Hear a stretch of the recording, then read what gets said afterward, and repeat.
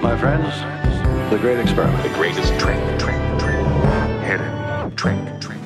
Would you look at that? The greatest trick. And you people, you're all astronauts on some kind of Star Trek. The greatest trick.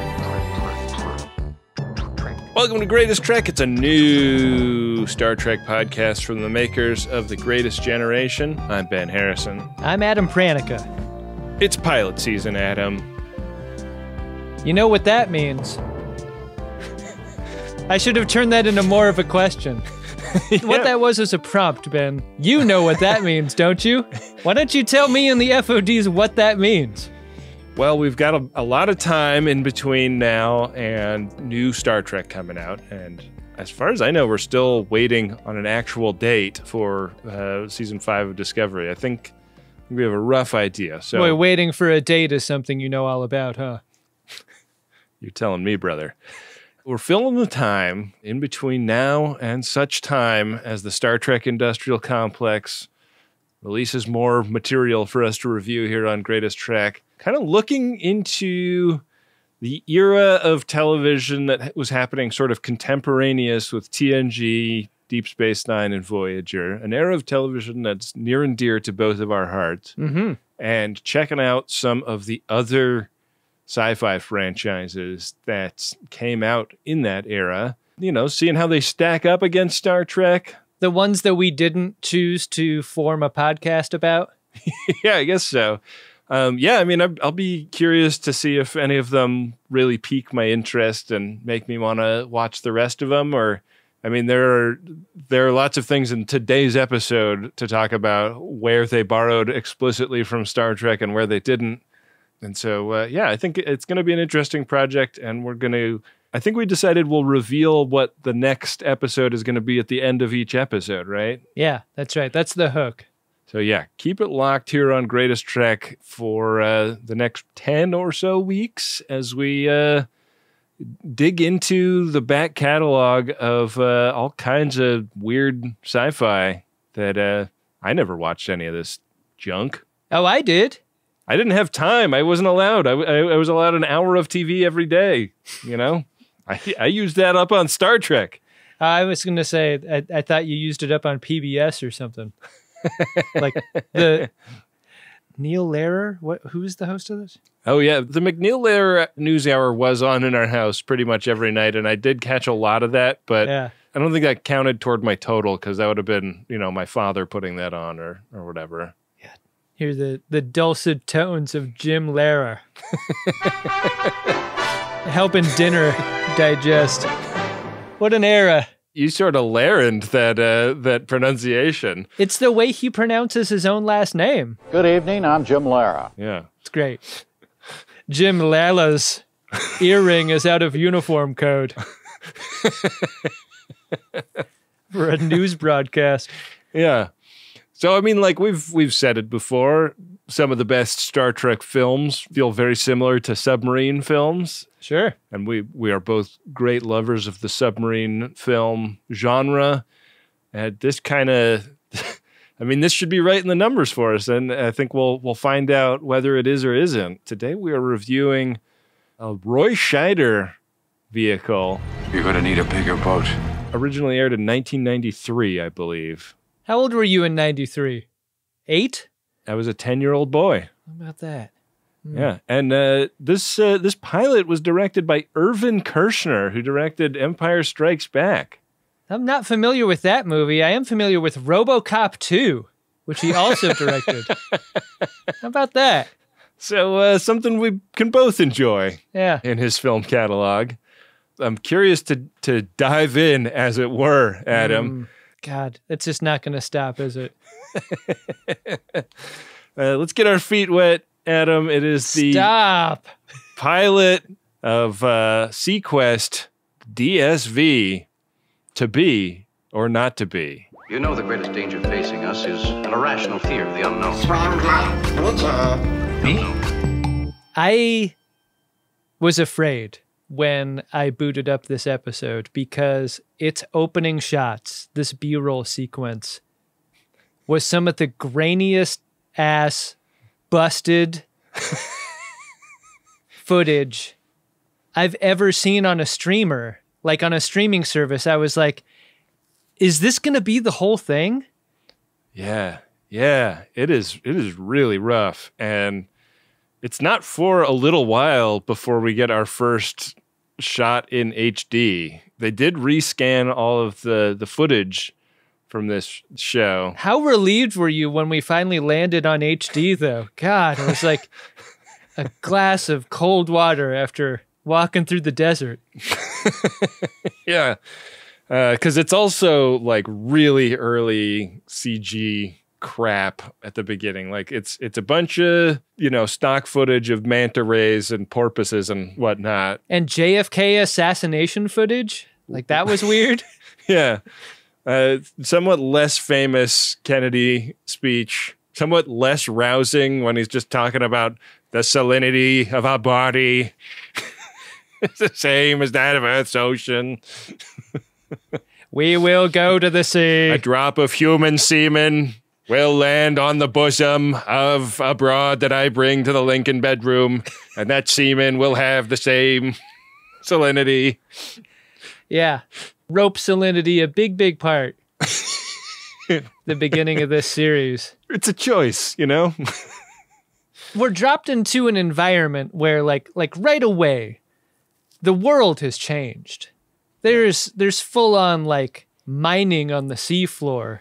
There's pirates underwater. Yeah. Shooting missiles out of mini subs in a chase scene. Like this is fantastic. And we're in Livingston Trench, which is named after the vagina of Picard's fish.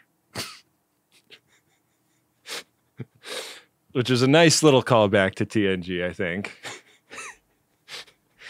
Jesus. I suppose you're worried about your fish, too. No? Is that why that spherical aquarium had that blurry part in the remastered version? Yeah. Yeah. You could see everything. Yeah.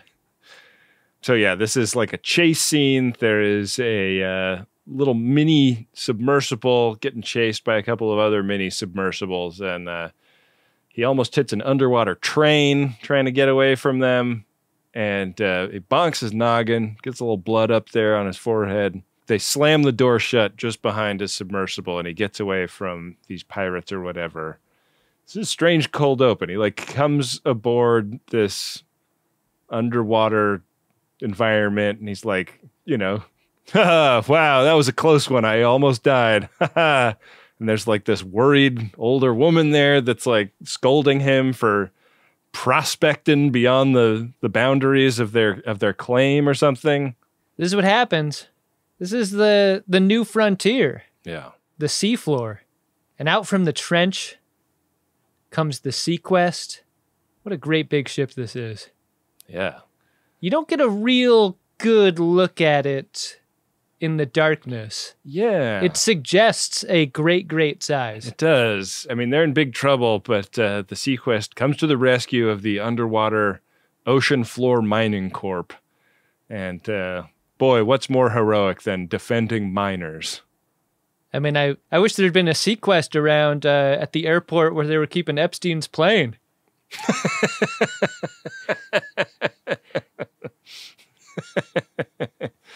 Yeah, man. Good call. On the bridge of SeaQuest, a bridge that is red like a Russian submarine in Hunt for Red October. Like it looks like a warship in there. It really does. And they've like smoked it up so that there's all this like atmosphere. We meet its captain. This is Captain Stark. And she is so fucking sick of these goddamn pirates. Yeah. Is anyone going to do anything about these pirates? Me? Just me? Aren't you tired of this game? We aim at them, they aim at us, and the whole world holds its breath. She is ready to shoot at these guys. She's so impatient. Peace sucks. We shouldn't have to wait for orders. Yeah. Let's get in there. Like, I'm the captain. How about some orders from me? My order's not good enough? The only way to secure peace is through strength, she says. And they're like waiting for word from sub command or whatever. And she's got, get this, a black XO who wants them to wait for confirmation on their orders just in case. Amazing. I'm captain of this boat. Now shut the fuck up! Amazing how similar this scene is to one of our favorite submarine movies, Crimson Tide. However, where's that second set of launch keys? Yeah. This scene was driving me crazy. Yeah. It's just Stark's keys that you need? She can just arm the nukes whenever she wants. There's no second layer of decision-making.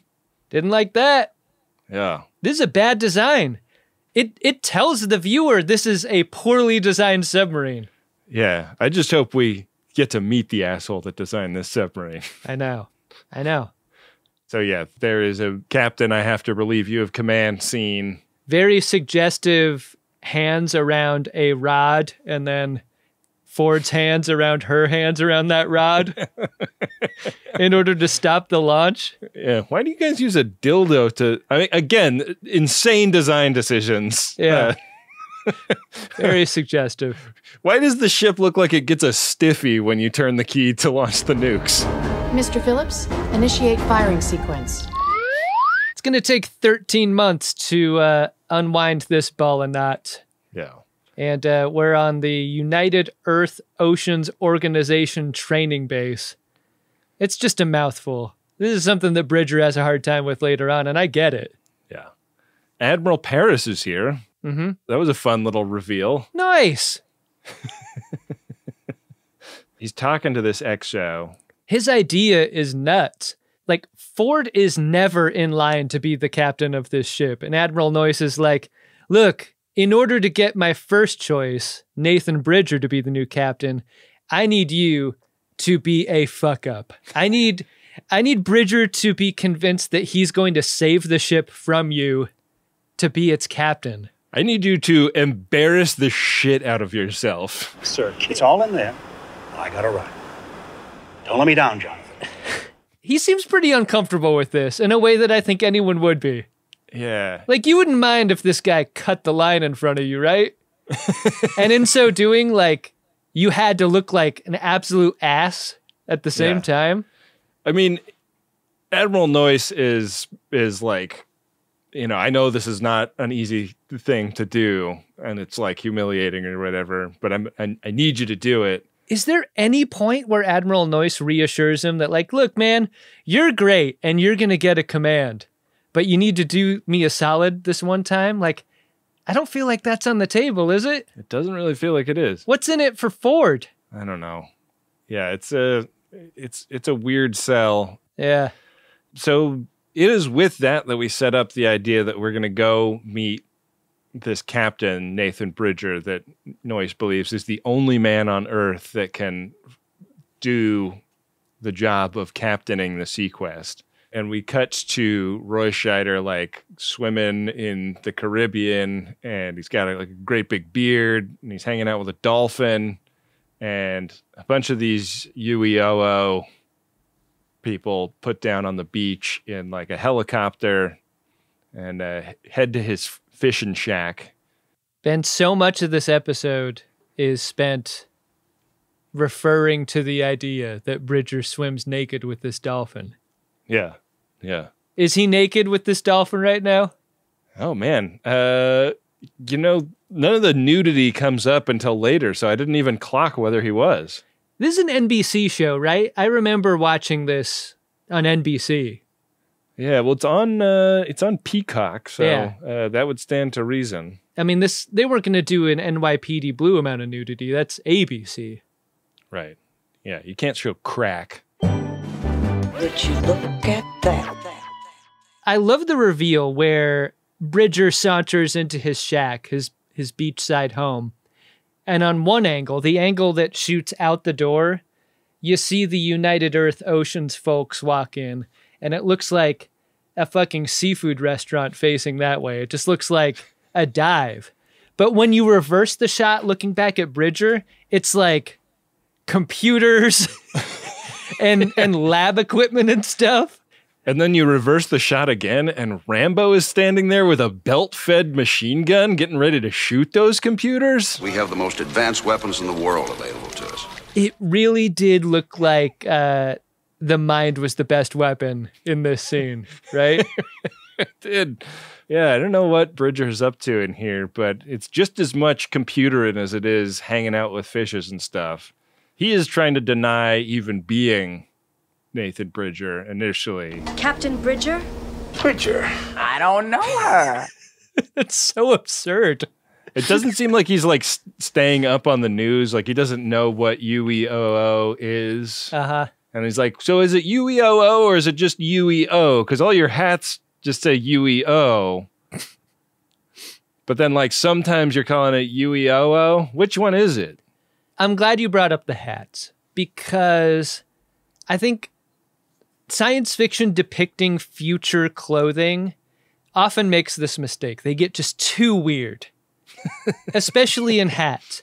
And this is like such a familiar kind of weird looking cap that they're wearing. Like it looks plausible. Yeah. I feel like there's a lot of guys in like Portland that are wearing hats that are of this design now, but like we'd never seen a hat of this particular description then. Yeah. Yeah. Bridger has no patience for this. He's like, you want to see a cool dolphin trick? He goes down to the dock. He slaps the end of it with an oar, and out comes his dolphin friend. Yeah. And he tosses a little thing to him, and he's like, hey, go put this thing somewhere else. And they have like a way of communicating that's mostly hand signals and like a little bit of, I don't know, instruction, like vocal instruction. Yeah. And squirting out the blowhole into the face. Oh, yeah. I mean, he doesn't even have to ask for that anymore. Darwin knows exactly what to do. All right, Darwin, my boy. Yeah, there's not like a point where Darwin is going like, where do you want it? You know the routine.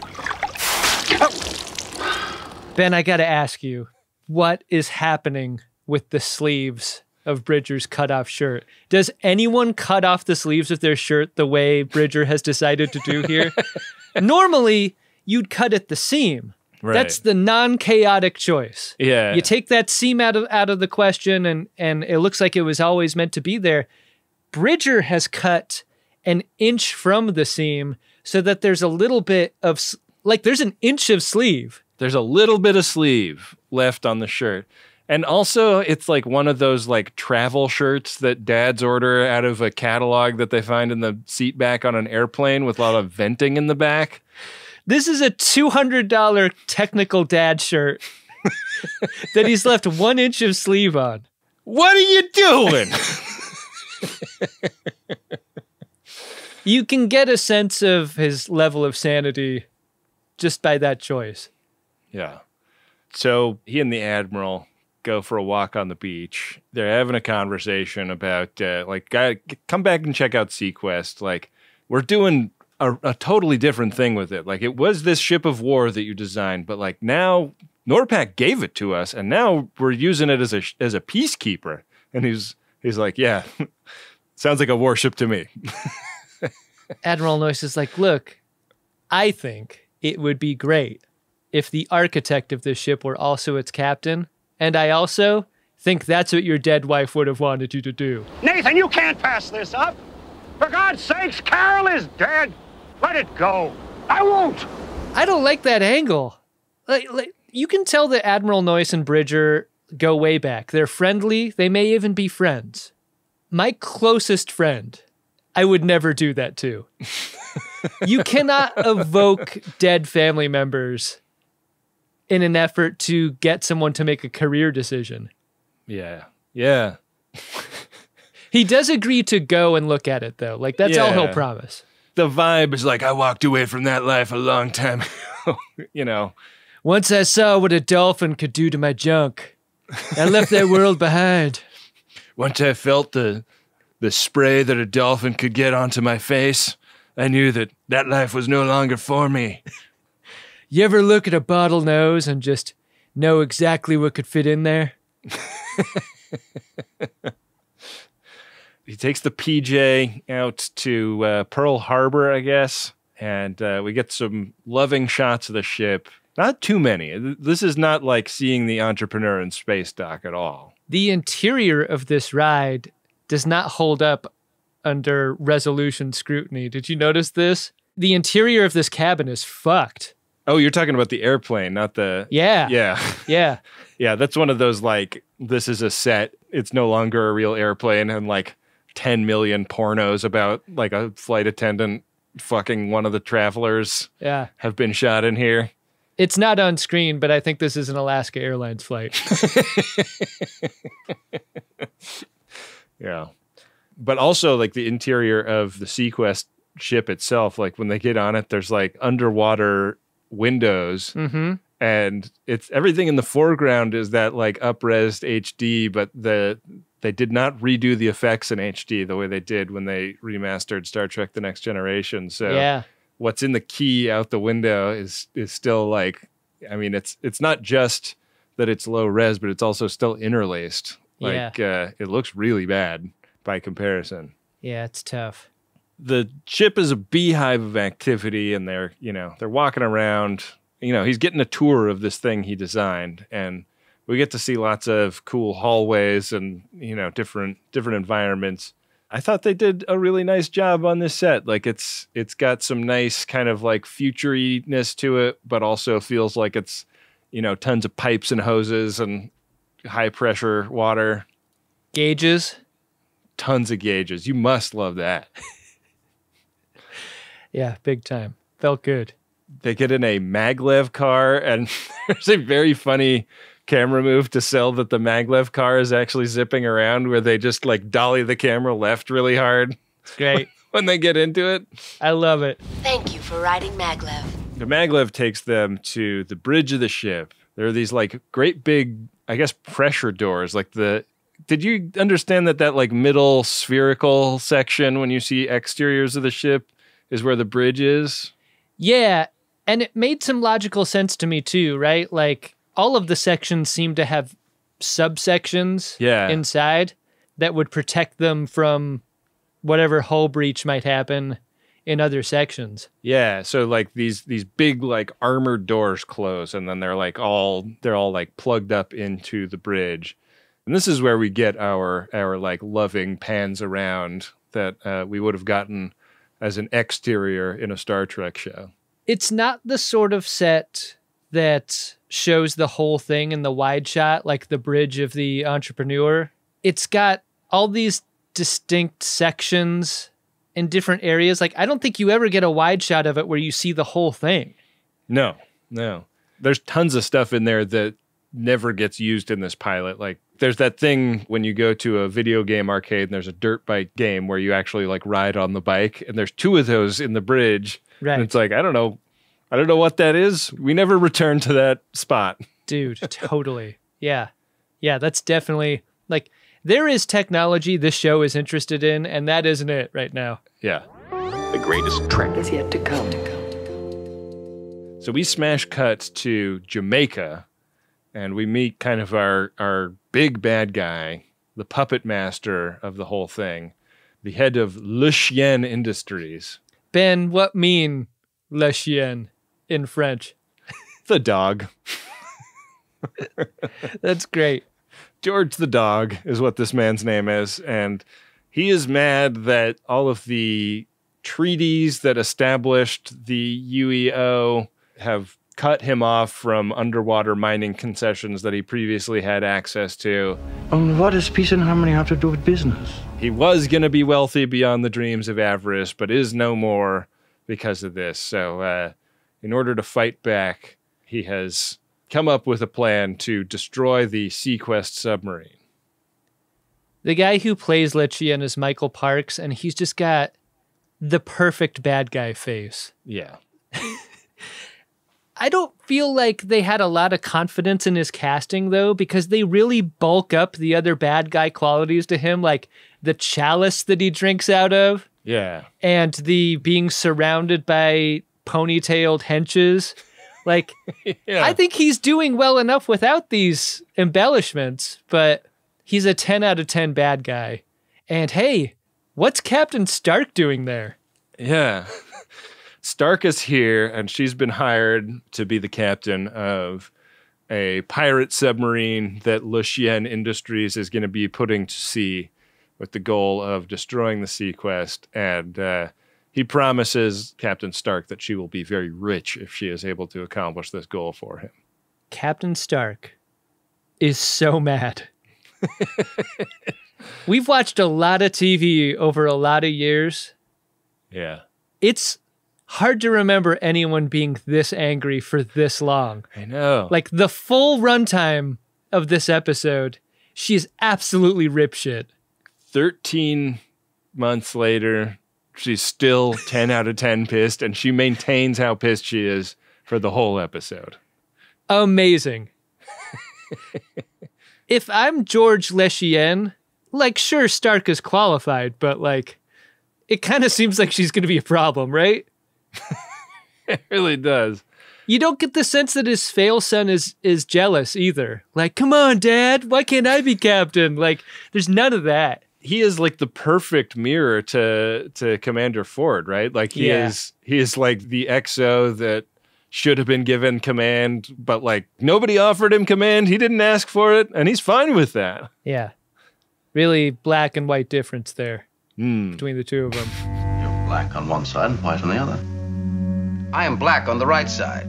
We sort of cut back just like in media loving panning shots around the bridge to SeaQuest, where Roy Scheider is still there, kind of like kicking the tires on the ship and walking around and getting a sense of what the different things are. Mm-hmm. The triumphant music has not stopped playing. I'm starting to think maybe it's being piped into the bridge, like everybody's listening to it. If you're doing a pilot episode of a thing, the tour of the vehicle is like an essential quality to that story. And this is it. Yeah, I think over the next 10 weeks, we're going to see a lot of these. Yeah.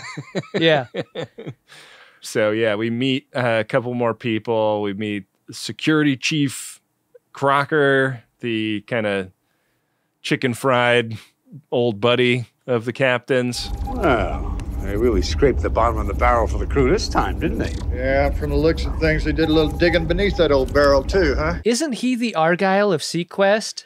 He really has Biff Yeager energy. Yeah. Yeah.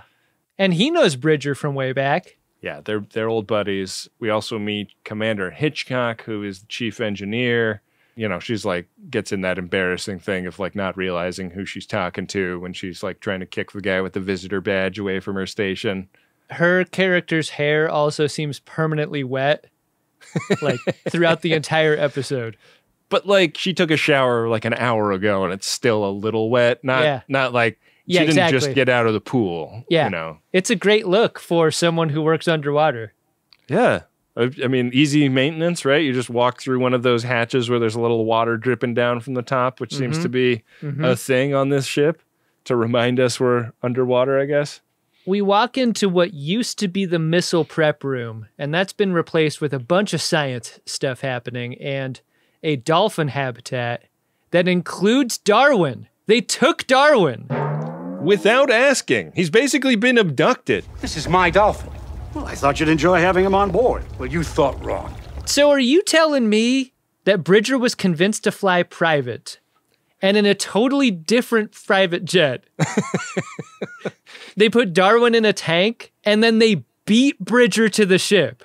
Yeah, I think that, I mean, maybe they like put him up in a nice hotel in Honolulu for a little bit before he had to hit Pearl. You gotta slow Bridger down. You're right. Yeah.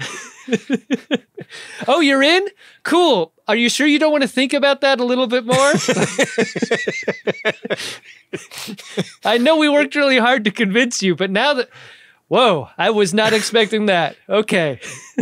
What if he'd been like, hey, that's my dolphin. That's Darwin. And they'd been like, that is not Darwin. That, like, are you saying that all dolphins look the same to you? Like, yikes.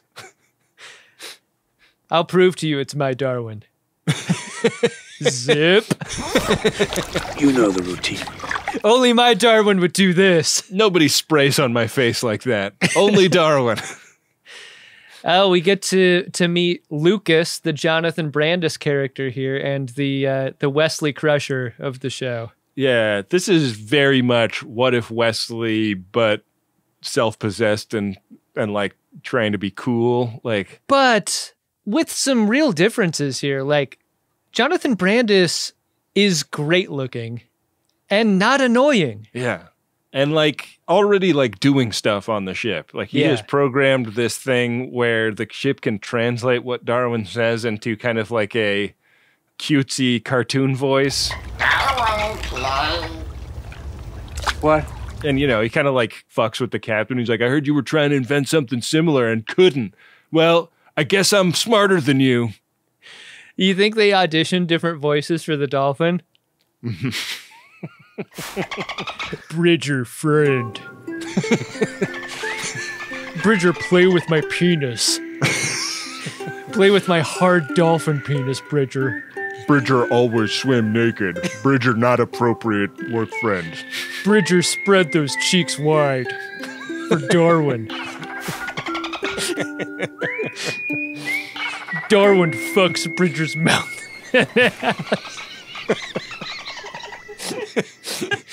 And Roy Scheider's like, I think you got some problems with your translation algorithm. Jonathan Brandis is like, no, that was accurate.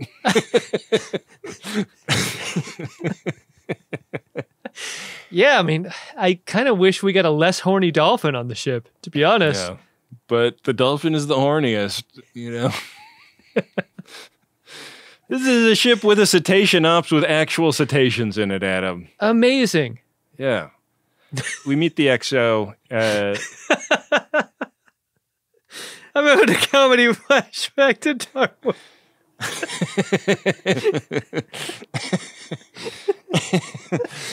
So they throw a couple of fleshlights in the pool for Darwin and move on. And the water just fucking boils as soon as they do that. You know, we get Roy Scheider kind of kicking the tires on this XO. And he's like, you know, trying to have a polite conversation or whatever, and puts his hand on a bulkhead and realizes that the ship is moving. Uh-oh. This is a whole jam up. I do not like this. They fucking tricked him. They're heading out to sea. They didn't tell him. And the XO is like, okay, well, we can like put you in a launch and send you back to Pearl once we're out in open water, but that's going to be in a little while. So, you know, just hold your horses. Bridger didn't pack for this. No. I'd be upset too. Yeah. My dopp kit's in the hotel. And my dolphin's dopp kit is back in the Caribbean. God, that dolphin dopp kit's gonna be like a fucking duffel bag. Full of lube. Full of lube and rubbers. Darwin doesn't use rubbers. Darwin wants to feel it. No soup? Like sushi, Darwin likes it raw.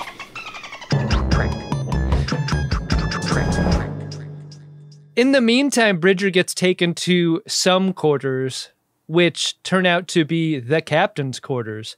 Yeah. Hits a couple buttons on the remote. This is the first thing you do in any hotel room, right? Grab the remote, turn on the TV. Yeah. Look at that. Mario Lopez. Oh, this is so aggravating. What's the button just to get like, you know, Discovery Channel or whatever? I don't want to watch this. I know enough about San Diego, all right? Like, I don't need to know what movie's premiering this month. I am aware that there's a spa in the hotel that was well established on the website when I booked the room. I love the little magic trick they do with the gassy hologram, which is on the reverse shot. They depict the back of this hologram person's head. Isn't that neat? It's super fun. Yeah, and this is like actually being projected on the gas, right? Mm-hmm. So it's a practical effect in the room. And it's William Morgan Shepard here to tell Roy Scheider that he is in fact a prisoner on this ship. Work well, and you will be treated well. Work badly, and you will die. There is no electronic frontier. There is, you know, the balls and so forth. I do have an off button, if you will. If he wants to get off, he can, but they're 5,000 feet below sea level. Survival on the surface is impossible. Amazing cameo here. Yeah, it's great. And he's sort of like this holographic AI that's been installed to be the ship's captain's confidant. Here to provide a sounding board in times of moral or ethical conflict. It's too bad every room doesn't have this, though. Yeah. Just this one room. You got to go home to talk to your hollow confidant. Mm-hmm. They get to talking, and we cut over to the Delta IV pirate sub, which is underway under the command of Captain Stark. And one thing that's very clear cutting around this sub is that you get to have a cool ponytail if you work on the pirate sub. It looks like it goes down just past your butthole. Hey, who parked on the sidewalk? I know that you're not going to get this reference, but for literally everyone else, there was an era in baseball where, like, the Yankees weren't allowed to have facial hair. Or I know that the Yankees weren't allowed to have facial hair. This seems like Stark is doing that, like, Marge Schott thing in the Cincinnati Reds. Like, she's got qualifications for who can be on this ship. And if you don't have a ponytail, you can get the fuck out. Yeah, yeah. You got to be cool. I think overall, Irvin Kershner did a great job directing this pilot, but I didn't like that she was sitting down when she delivers her, like, by all means, Mr. Maxwell line. Like, they're talking about, like, weapon systems and getting them online, and they're going to go, like, shoot some innocents right now. Yeah. But she's, like, side-sitting in an office chair when she delivers it, and what this moment calls for is her standing, like, arms akimbo on the bridge, like, you know, camera like pushing up into her as she musters the resolve to go do like a objectively terrible thing. It's hard because, like, this is the way she's written. Like, this is not a Shelley hack problem. Right. This is a as written problem. Yeah. And she can do nothing else but take scenery off of the wall and just chew it up. That's the only tool she has left in her tool chest. Yeah. So we cut back to SeaQuest where Roy Scheider is like chewing out Admiral Noyce on FaceTime. How shocked were you that Noyce didn't just launch the ship? He wasn't even on the ship when it launched. He got off the ship. Were you confused by this? I just assumed that Noyce was on the ship and he just ordered it away. He made an excuse like, oh, I got to go do some paperwork, and got the fuck off the boat. Probably better that he did, because I think Bridger would have killed him. Yeah. Yeah. The level of deception that Admiral Noyce is capable of is something to keep an eye on if you're going to go forward and watch the rest of this series. Like, he is giving like early TNG Starfleet Admiral deceptiveness energy. Good call. Yeah, absolutely. Ford finds Bridger in the hydroponics lab. That checks out, right? That's where you'd want to go first. So what are we growing in this grow up? Yeah. Is Swiss chard the same thing as rhubarb?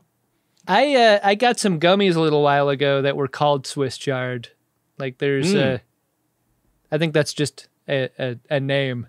Oh, okay. I gotcha. So he's checking out the op, and the doctor runs up to Commander Ford, and she's fucking rip shit about the situation with military people using the laboratories to like set their shit up, and she does not like it. They get in this whole argument back and forth.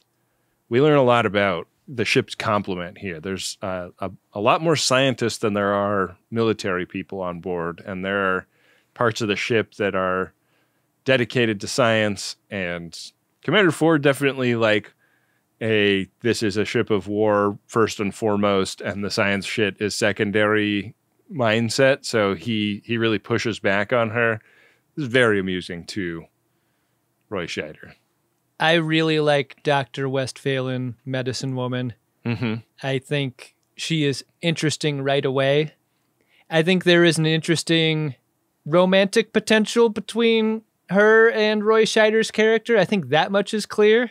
Yeah, I was glad that she wasn't like a girlfriend from the academy that he dated before his wife died or something. Yeah, like Roy Scheider's in the corner, like tugging at his collar, like, yee. I really got to get out of here. And then further back in the shot, Darwin is watching from one of his little like swim through the ship tubes, and he's tugging at his dick like, yeah, I want to watch. Pieces of dolphin fleshlight like floating. on the surface. Just torn apart. Yeah.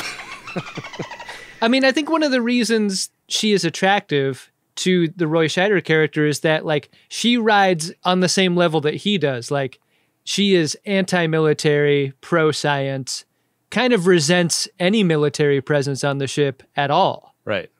I think it is her pitching a fit in this scene that helps create a permission structure in his mind for making the decision he ultimately does. Yeah. Because that is his big hang up, is like he does not want to go back to, he beat his swords to plowshares a long time ago, man. I think it's big that she states the numbers too, because like you could say this is a science ship, but in practicality, it could be run by the military and there could be 100 military folks and 20 lab rats. But like she says that there are more of her kind than there are of Ford's kind. Yeah. Which is not racist, I promise. She's talking about the science. Don't you dare take that out of context. We got one more key character to introduce in this episode. It's Ben Krieg, the supply and morale officer, the Neelix of the ship, if you will. Sure. He is also the chief engineer lady's ex. They were married for a bit. Only for a year. Seemed like a good idea at the time. He got tired of those wet pillows. She's always sleeping in the wet spot, huh? Yeah. You think that's what broke up the marriage? I don't know. Sleep incompatibility is a big thing. Yeah, it really is. Hey, Lieutenant Krieg, maybe don't do the thing where you bring up the captain's dead son, like in your first interaction. Why does this keep happening to Bridger? Like, evoking the memories of his dead family members. That's really sensitive stuff. Yeah, you got to be careful about that. I mean, in Ben Krieg's defense, he does feel like he knows Captain Bridger. Like, don't say that either. Yeah, like, I mean, that's a parasocial relationship, Ben. You don't really know him. You know, Right. You know what you've been told about him. Yeah. I can tell you're very interested in him. Whatever happened to that pirate sub? Yeah. We find out next, where it has rolled up on the Gedrick power station, and it starts shooting. Yeah. And on the SeaQuest bridge, they get the distress call from this incident. Why is Bridger even there? He's the ranking officer. What? Yeah. It's so weird. You think he's just a dad on a tour with a visitor badge, but like, no, his rank actually has some pull. Yeah. This is, I mean, I think that there's also like a thing with Commander Ford that they really try to beat into you over the course of this pilot, that this guy knows the fucking rule book front to back and back to front. Yeah. And regulations say that you alert the senior officer, and that's like, he's like, take my command, please. Like, yeah. He really wants Roy Scheider to do this. And like, you wonder all through this, like that fight between the head scientist lady and Commander Ford earlier, I was wondering, like, was that something that they planned ahead of time for Roy Scheider's benefit? Yeah, I was on the watch for that too. Is this a scene that they planned for his benefit? Like, they're trying to trick him into taking the captain role here. Ford is so subtle. Like, I kept waiting for the, like, when is the moment where he's gonna, like, really trip and fall and perform as the dipshit that the Admiral wanted him to be? And to his credit, like, he never really does that. Yeah, he's never like, duh, duh, duh. Yeah. It's a lot subtler than that. Mm-hmm. I mean, speaking of the of the impression you just did, dun dun dun is the cliffhanger. Because when Bridger takes command of this ship, we're in a to be continued frame. We sure are. I don't know if these aired together originally or what. Did you read anything about that? This feels like a special television event. Yeah, it really does. We need to score a lot of laps fast. We're licensed businessmen. Well, this is a new ship. You treat her like a lady. You treat her like a lady. She'll always bring it home. We are going to jump right into part 2 here. We get to see the D4 pirate ship as it like runs up on the station. And we've learned that this ship has these scanners called whiskers that are, I guess, like independent little drones that hover outside of it. Like every time you see an exterior, there's the submarine, and then there's all these like lights kind of hovering around it, and those are the whiskers. So you get to see kind of like blurry representations. It's not all sonar blips from the bridge of this ship. Yeah, it gives you like the B-roll that bookends this episode. Yeah. Like that kind of resolution. Yeah. Yeah, very similar. So they beat to quarters right at the beginning of this second part, and we get to see them like locking the ship down, one guy like slipping through the bulkheads as they're closing. I think we learned that they're like about 20 minutes away from the target, so they are rushing to get there before this Delta IV pirate ship does anything bad. Did we already talk about what the inside of Lucas's apartment looks like? No, we should talk about that because when we're cutting around the ship as they're closing up all the doors and everything, Lucas is reading Playpen magazine. You look at this angle, and he's got it open so Darwin can see, right? They're both reading porno together, aren't they? And what's going on here seems pretty pervy, doesn't it? Lucas is like, you're not the horny character.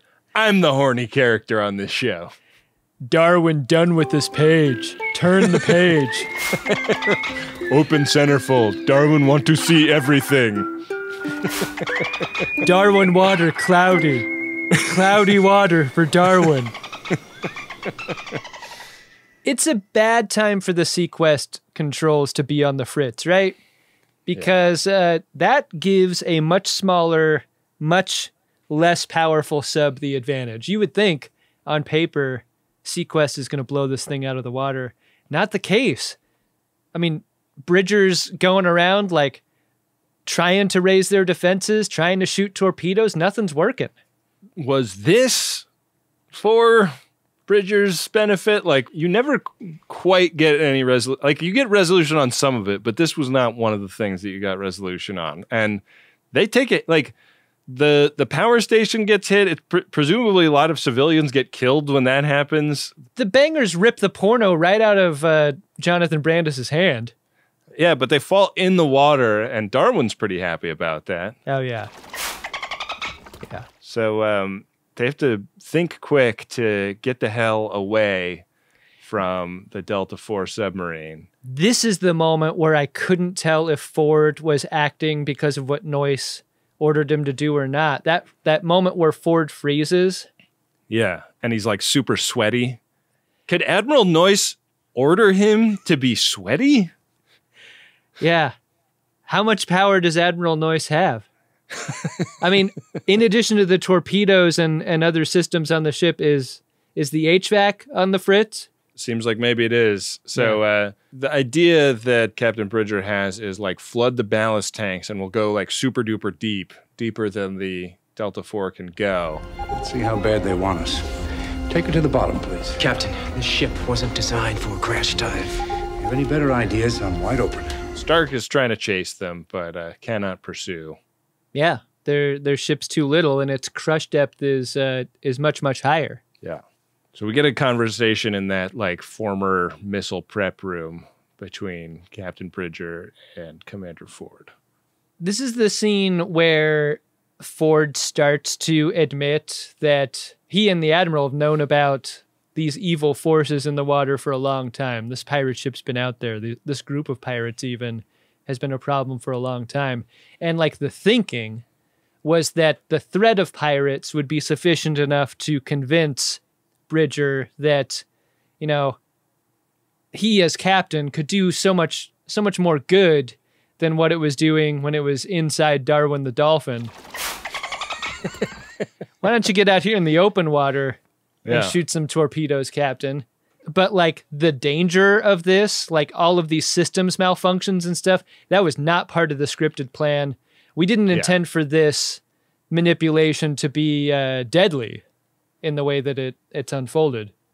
The pirates hadn't been going this hard so far. Yeah. It had just been like stealing stuff, basically. So he's like, anyways, like, I'm sorry I acted like I was bad at this. I'm actually good at this. And Darwin pops out of the tank and is like that you can act. Can you act like we have never met? Darwin finds that hot. Can you act that I'm here to fix the cable. And you are someone who cannot pay for cable repair? Darwin know that a tricky role to play because Darwin not have opposable thumb, but Darwin think it would be very fun. On the pirate ship, in addition to like the threat that the pirate ship poses to innocent folks, the captain of that ship really wants to kill some innocent people here specifically in order not just to draw SeaQuest out of the trench, but because she just loves it. She loves the idea of it. She wants to do it. It gives her pleasure. It's love of the game. Yeah. I mean, you gotta feel for her, right? She's been the captain of a submarine before, and mostly what you're trying to do is not fire the torpedoes if you're the captain of the submarine. Like, firing the torpedoes is the last thing you want to do, or you're supposed to want to do anyways, but it's got to just be like, oh, they're right there. We have torpedoes. You think anyone gets on the bridge of one of these submarines and just like stares at the gauges for fun? You know what kind, like, you'd have to be a real sick fuck to want to do that for any length of time. I like firing torpedoes at innocent people. It's just what I like. Call me crazy. Call me a pervert. We have a big meeting about this power station, the first thing that got attacked. It's a bigger problem than originally anticipated. This power station has been damaged in such a way that, like, the source of its power is now uncontained. That source, a steam vent from a volcano. Yeah. It goes without saying this is an underwater volcano, right? Do I need to say that? They need to figure that out because there's like, you know, gas and nasty chemicals that were contained and are now coming out. This is all something that we learned because Commander Hitchcock goes into hyper reality, which is like reality, but like way better. It's reality with Oakleys. Yeah. And it's like that time Geordi had to send that space probe down to the ship his mom was on, basically. Yeah. But it didn't like haunt her mind. She connects her Oakleys and her 2 power gloves to an undersea robot dog. That dog paddles into this damaged section of the station. I'm just shocked that Darwin didn't want to fuck this thing. Yeah. There is a McLaughlin group where they discuss this. Issue 1. Kind of a dispute breaks out again between the scientist lady and Commander Ford about like what to do next. Fight the Delta 4 or fix the power station. And this is where Roy Scheider actually cites chapter and verse to Commander Ford. He's like, well, we got to deal with this ecological thing because that's in the charter. We can't just like ditch these people. Yeah. Yep. So this is an interesting development. We're going to use this as a ship of peace first, and then we can go use it as a ship of war. The greatest trick. Bridger suspects that all of these ship-wide issues aren't just... They're not his design, man. That's not something that he programmed. It's not his fault, all right? What he thinks it is sabotage. I think we need someone to go down into the guts of her computers and dig around a bit. Westphalen suggests that Lucas would be a great person to investigate the idea of there being a computer virus on the ship. And this scene that follows is like made for a general audience that does not know about computers, that does not know about computer viruses. Because the way this is described and the names being thrown around here are great. The sound effects too, right? Because Jonathan Brandis' character is like, oh, this is a bad one. But when I try to fix it, it's protected by dogs. Computer dogs. And you hear like the little computer dog barks. Whoa. Yeah. It's great. Whoa, what? It's got dogs. Dogs? Watchdogs. I don't know that much about computers. When I see a scene like this, I suspect that it's not just written for a general audience that doesn't know anything about computers, but by a general audience that doesn't know anything about computers. That is a great distinction. Like, I think the challenge for a lot of screenwriters is like, I know this is an element to the story that is crucial, but I don't have the subject matter expertise to do it, so I'm just going to TK it and like come back and fill it up later. Yeah. That kind of feels like what this is. There's some stuff in here that I was like, isn't that how anything works? Yeah. I don't know. That's not how any of this works. Darwin's out the window like, this bores Darwin. Break out the porno. Go into private browsing mode. Did someone say doggy? So up on the bridge, they get a distress call from the innocent farmers that the Delta IV have gone off to kill. And it seems like they are on a underwater station that is like on fire and rapidly deteriorating. And Captain Bridger is like, that's bait. We can't just like run and help them until the boat is up and running fully. And boy, like we got away from those farmers for a long time. It does not seem like that emergency is like something that needs to be dealt with today specifically. Did it surprise you in a show made about and set inside submarines and underwater bases and stuff, how little water there was? No water? There's never a moment where we cut to that farming station and like the water level's rising. Yeah. Or even like up to their boots or whatever. Yeah, it looked like fire and smoke in there. The threat of drowning should be ever present, and it's completely absent from this show. There's like that one moment where like a ton of water came through the wall in the like we just got hit by a torpedo scene, which I was excited about because I was like, okay, like now we're talking. Let's seal some folks into some compartments. Somebody's gonna get zoned here. Yeah, and yeah. They all make it out of that compartment. I guess they're saving that for not the first episode. Because like once you do that, right, like that's like a big moment for any submarine thing. Are we so grizzled as submarine film and television enthusiasts that we're rooting for water at this point? Kind of feels that way. Darwin liked to watch when life sort of snuff out of person. Oh, Darwin. Oh, no. Darwin dabble in necro. Darwin's just wearing sea cucumbers around. Captain Bridger has another talk with his hologram best friend about, you know, the death of his wife and son. Did you get a little bumped in an episode that is at least a little bit about a computer virus doing a lot of damage? How credible this computer therapist might be in this scene? Yeah. And to what extent some manipulation might be happening. Like, that's off the table. But I was looking out for that big time. What is this guy going to make Bridger do? It's like they didn't think of that. Like, yeah. You cut from the scene about the virus to this guy claiming to be the mainframe. Yeah. And Captain Bridger puts on his uniform, heads to the bridge. God, he looks good in this thing. He really does. It really helps. I think this might even be the reason for those fucked up sleeve cutoffs earlier.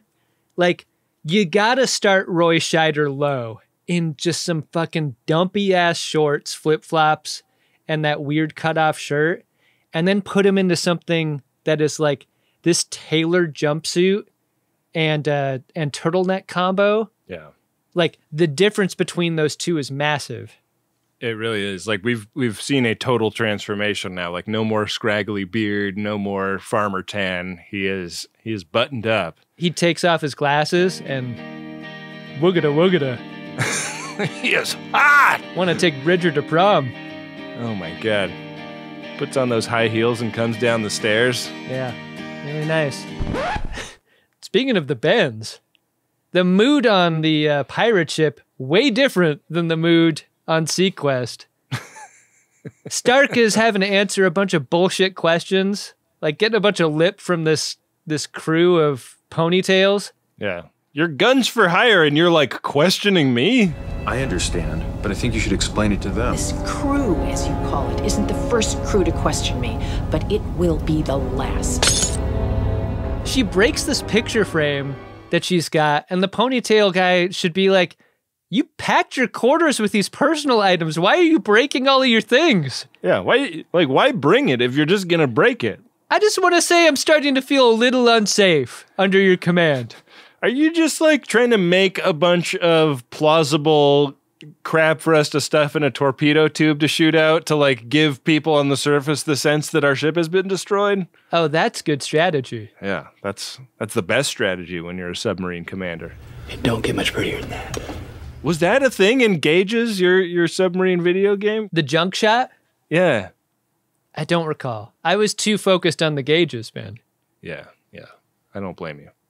They're scintillating. You know, those diesel engines are finicky. You want to watch out for that oil pressure rise. We learned from Jonathan Brandis that the virus was put onto the ship 13 months ago. Huh. Interesting. And Stark is now pregnant? Still pregnant? She's pretty deep into her 5th trimester. That baby's going to be overcooked. No wonder she's upset. One of their little mini-subs has averted the ecological disaster at the power station, and we get another McLaughlin group. Issue 2. Where Roy Scheider puts a wooden shoe on the desk. Hence the word sabotage. Tells them about the look into the saboteur that he's been doing.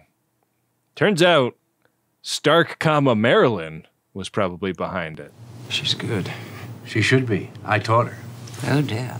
Safe to say 0% surprised by this revelation? Yeah. I kind of wanted there to be some tension between Bridger and Ford about, like, you relieved your previous commander of command. You're not going to do that to me. You know?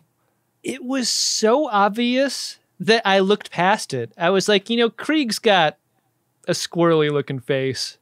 Like, I kind of thought it might have been him. Yeah. Really? It's the most obvious choice? Yeah, it was her.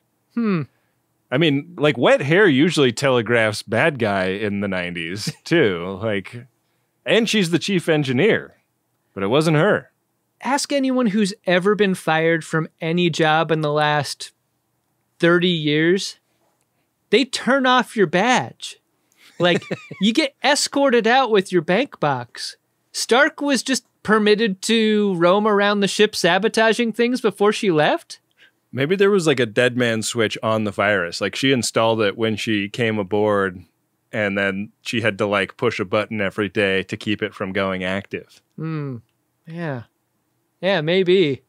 I mean, Bridger is just seen as a huge intellect in this scene. Wow, he cracked the case. Yeah. Amazing. That is now your chair, Captain. Well, it's a new ship. There's this whole montage where like they come up with the idea like the virus is going to be a problem for a while, but we can kind of like go around it. So presumably they're like patch cabling stuff, and I loved some of the moments. Like there's like a membrane that they have to cut through, and then they pull out a bundle of cables, and that's got goo going through it. That's just so futuristic. I love that shit. You start putting goo in your cables. Yeah, and then how are they going to get those cables back together? They're like the goo fell out. I know. It seems impossible. Yeah. It seems like the sort of ship repair that actually does more damage than fixes. Yeah, they get it fixed, and we learn that the colonists are getting hammered again. So it's time to head out. But first, they get on FaceTime with Marilyn Stark. They like cut into the signal that she's supposed to be receiving from the shore. And Captain Bridger reveals himself to her. Not in the way that Darwin want. I was really bumped in this scene because of how long it took Stark to realize that Bridger was on SeaQuest, even though Bridger is wearing a jumpsuit that says SeaQuest on it and is in a room that looks very SeaQuesty. Yeah, yeah. A room that Stark should be very familiar with as its previous commanding officer. Yeah, that was her room. Has Stark, or is this a scene that is meant to emphasize how badly Stark has lost her mind? She has totally lost it. She's like, I kill for power, you kill for peace. What's the difference? It's totally unhinged. Yeah, she is a real mustache-twirling baddie. Was this just a simpler time? Like, I am so used to bad guys having an ethos, man. You know, but there's like, Stark is just chaos and just murder. She's doing it for the money, I guess. But yeah. No, I mean, she told Letienne that she's doing it because she wants to make SeaQuest pay. She wants to make them suffer. She wants to sink that ship. Like, the money was a part of the conversation, but that's not the motivator. It's just a fringe benefit. Yeah. So they can't get a firing solution on her ship because of the virus. So Captain Bridger runs down to the Darwin tank, which seems nuts because there's like a place for Darwin to stick his head out right there on the bridge. I know. But they go all the way down to the tank and they put Darwin in like a dolphin scuba apparatus. Darwin is going to go put like a magnetized transponder on the hull of the Delta IV, and they're going to be able to get the torpedo to like home in on that. And there's some back and forth with the chief scientist lady about whether this is like ethical or okay to ask of a dolphin. Darwin's pretty enthusiastic about helping. Might hear what it is first. Darwin want to tear that ass apart too. Darwin told he'd get great reward if success. Not just blast on face, maybe blast inside.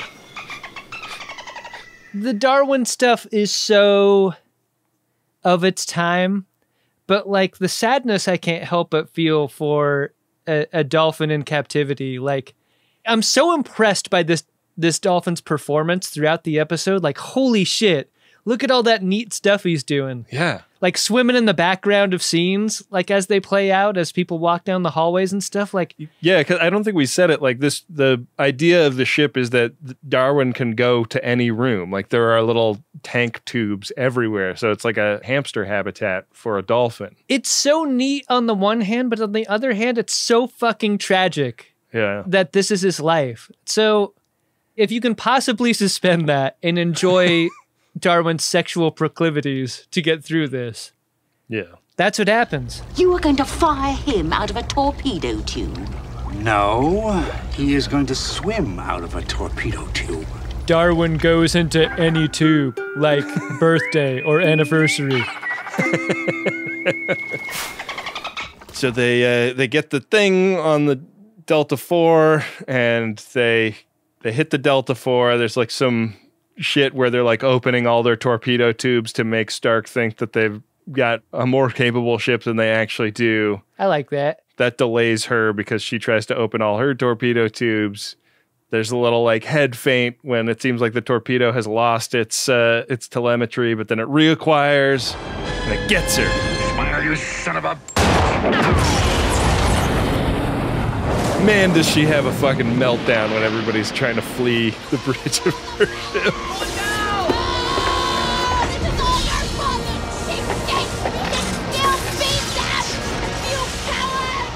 How do you direct Shelley Hack in this scene?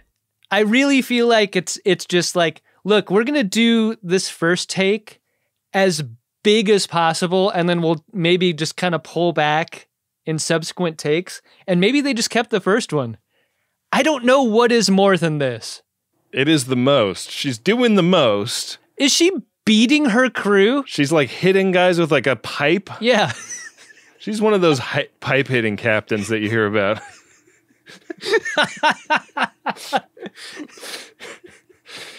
Yeah, the ship goes down. I guess like all of the other pirates get rescued.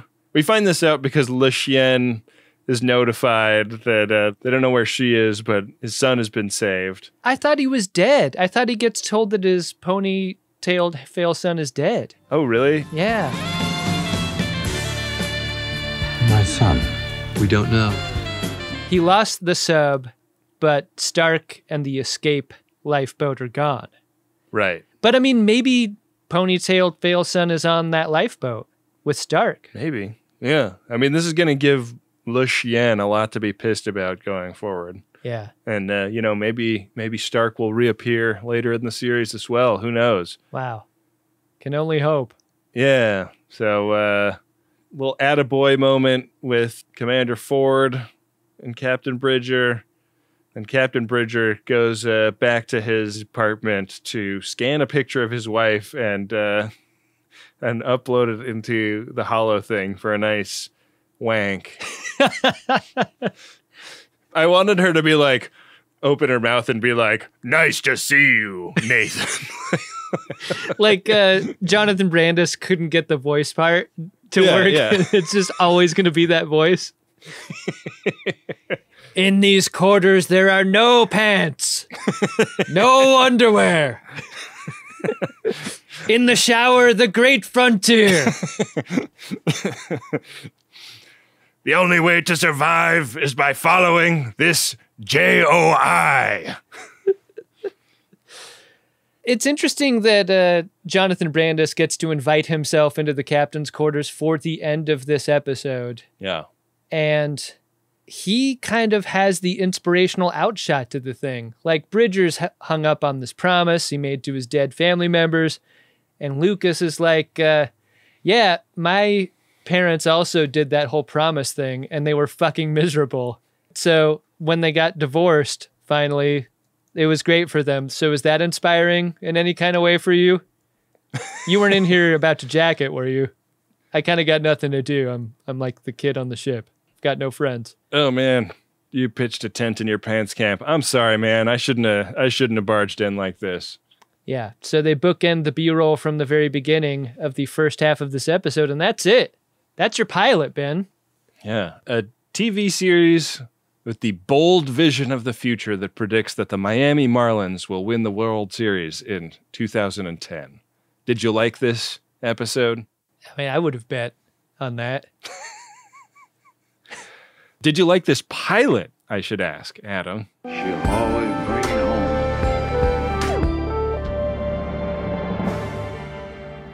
I did, with some caveats. Like, the dolphin thing is bad.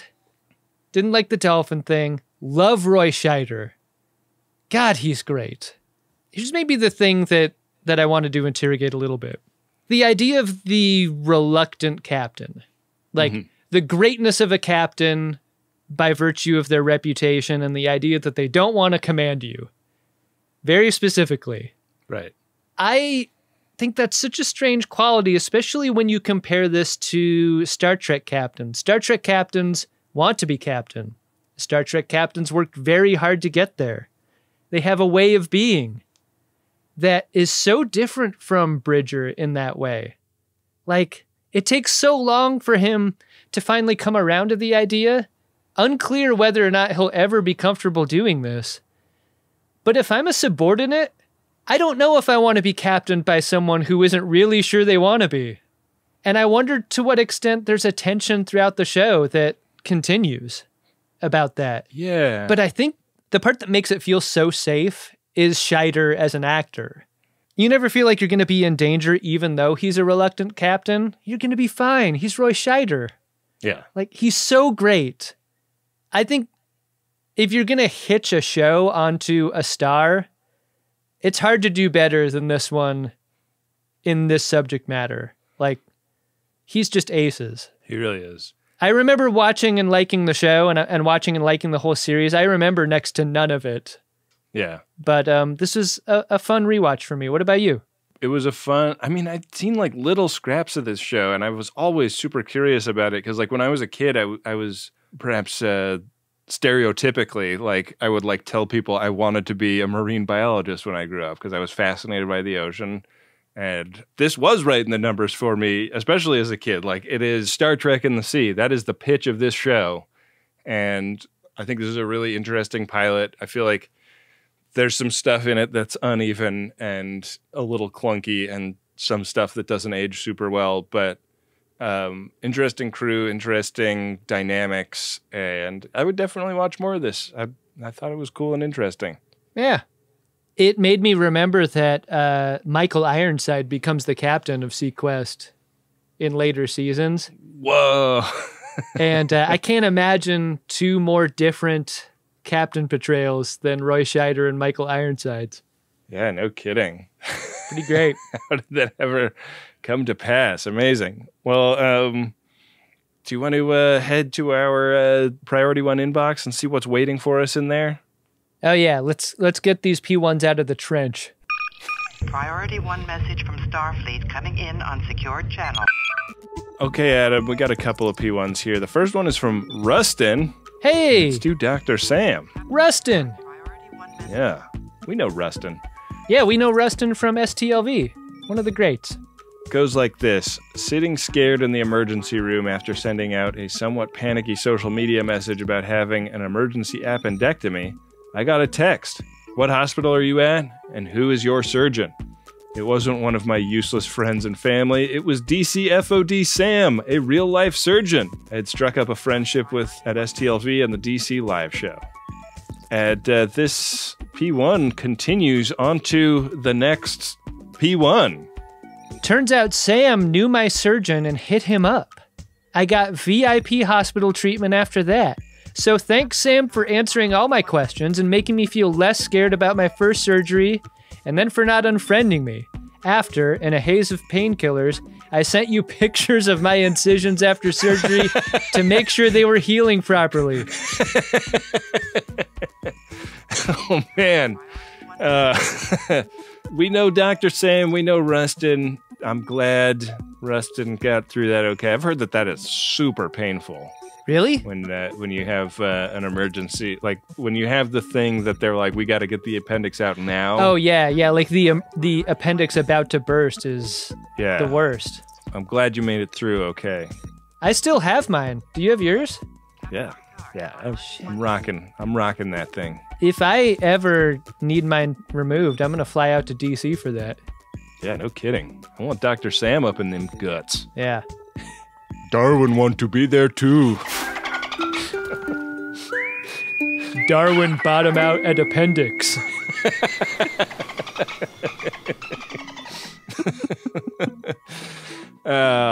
Boy, that's great. That's the kind of FOD friendship I love to hear about. Yeah, really great.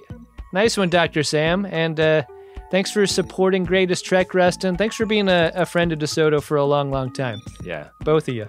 If you'd like to get a P1 on the show, it is MaximumFun.org/Jumbotron to book yours today. We really appreciate it. Helps keep the lights on around here. Hey, Ben? What's that, Adam? Did you find yourself an Edward Larkin? Edward Larkin! Ooh. I noticed at one point in that scene where they're like, we can't fix the virus, maybe we can go around it.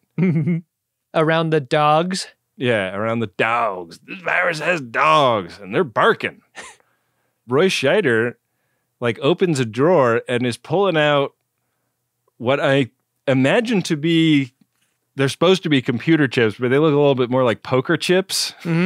Out of this drawer.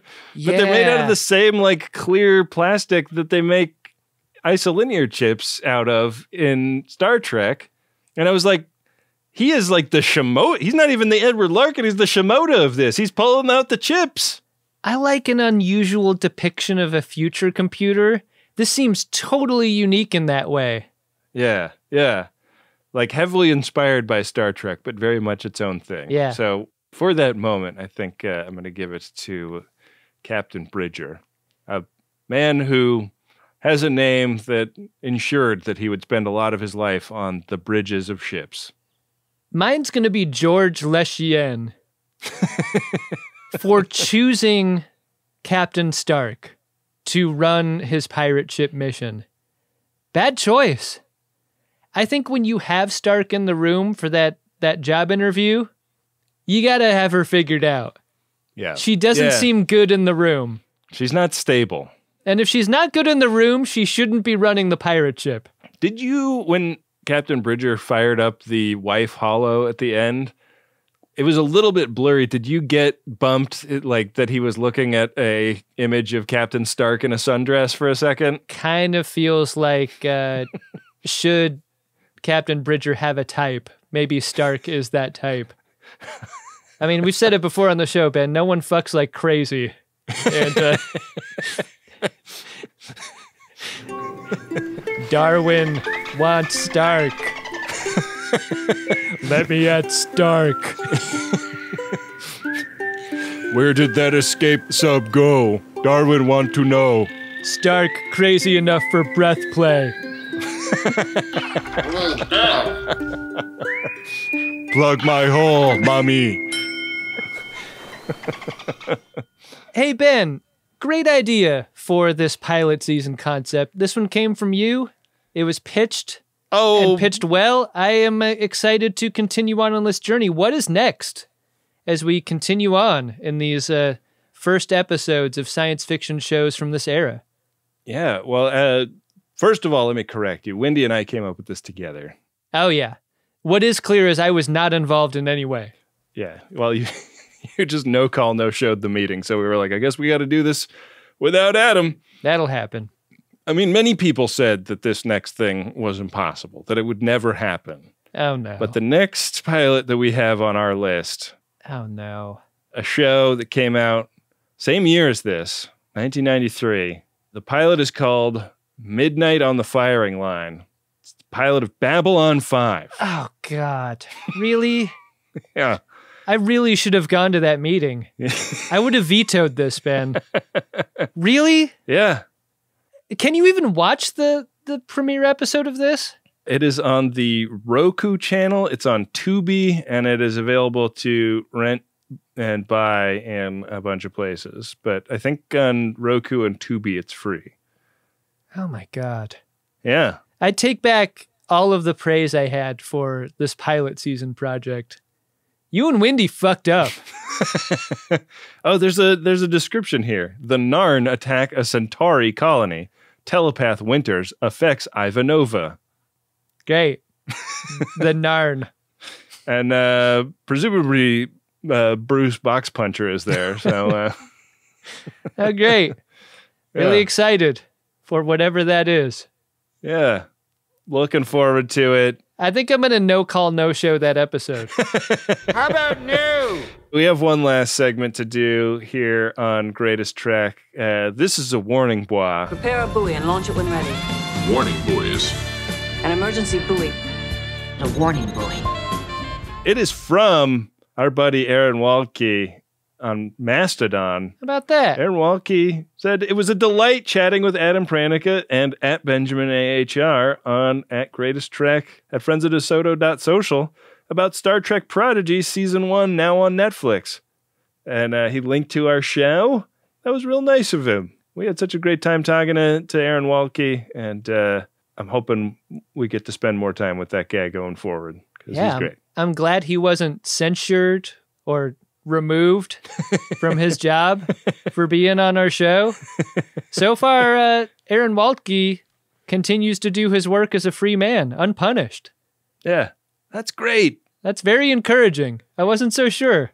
Hey, if you'd like to hear your words coming out of our mouths, make a social media post recommending our show to people. Aaron Waltke even went to the trouble of doing gach.biz/greatest trek as the link on Mastodon, which is... that's how you can tell he's a real FOD right there. He really is. Yeah. He knows his stuff. Yeah, so post about the show, recommending it, and Bill might spot that somewhere and put it in front of us, and you could hear your words coming out of our mouths. We'd sure appreciate it. You can see my dolphin penis going into your mouth. All right, Wendy, take it from here. Bye-bye.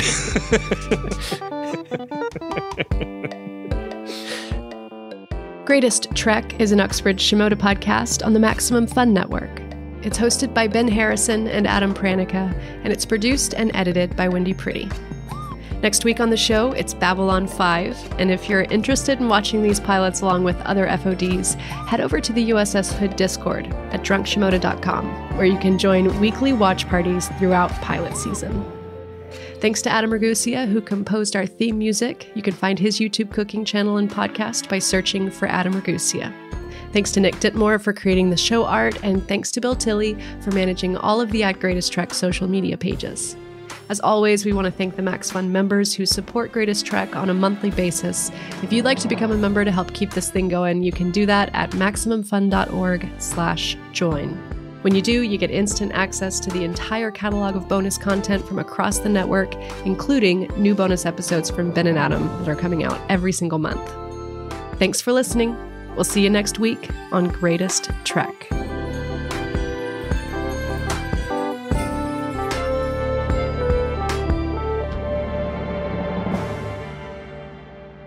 Oh, man.